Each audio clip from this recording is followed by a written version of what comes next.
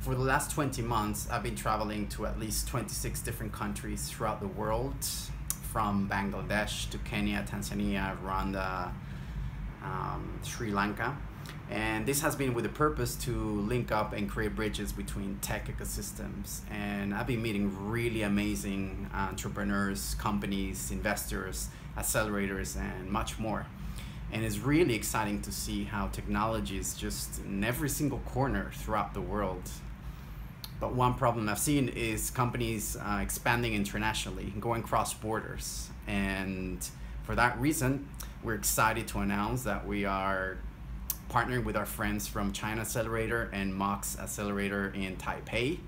And this means we'll be rolling out at least 10 events next year throughout the world. So if you have any suggestions on locations and people we should invite, just let me know.